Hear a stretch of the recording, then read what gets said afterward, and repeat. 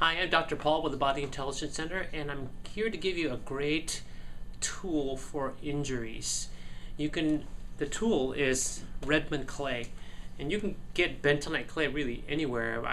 It's really inexpensive, and we get it in bulk, so we're able to sell it to our patients at a really good low price. And it's great. I'll give you a testimony of a patient that thought she broke her ankle. She went to Kaiser. It was swollen.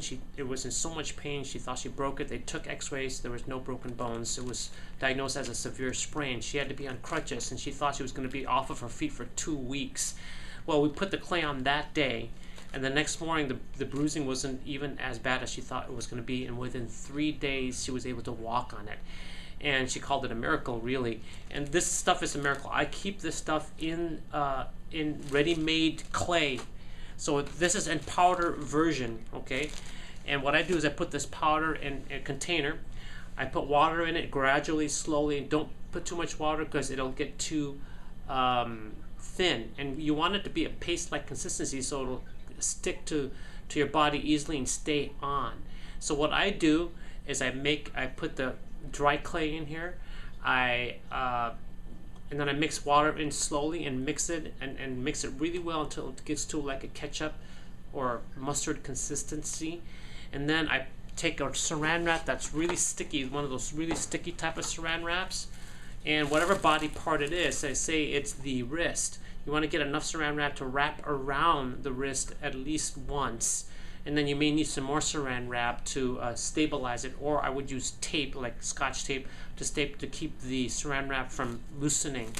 So I put whatever body part it is, say the bruise is about this big, or a cut, I put it directly over a cut. If it's an open wound, I put it directly on there. I have some ready to go all the time for my kids when they get a bruise or an injury or a scrape or a cut or even an open wound. I put it directly on top. And this is made from volcanic ash, and what it does is it secretes toxins from the surface of the skin rapidly and helps to heal. It's amazing. From dust we were made, and this is basically dust, and dust has a lot of minerals. Not dust from like that you get on top of your tables or desks, but the dust from the ground, dirt, has tons, and the more minerals it has, the more it will have effect. This is a special type, and it helps to really secrete the toxins effectively from the body. So I put, say the wound is this big, I would put enough clay about this thick on top of the skin, approximately 1/4 to 1/2 inch thick. The thicker the better, especially when you're going to keep it on for longer. You put it directly on the piece of plastic.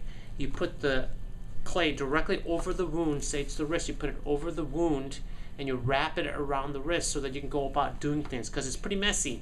So you wrap it around, stabilize it with a piece of tape, and I would put it on for a minimum of 60 minutes up to 6 hours, or even overnight. I've had people put it on overnight, and then after they wake up, they take off the saran wrap, wash off the mud, and then put a new set on. And during the day, you can do it every 4 to 6 hours.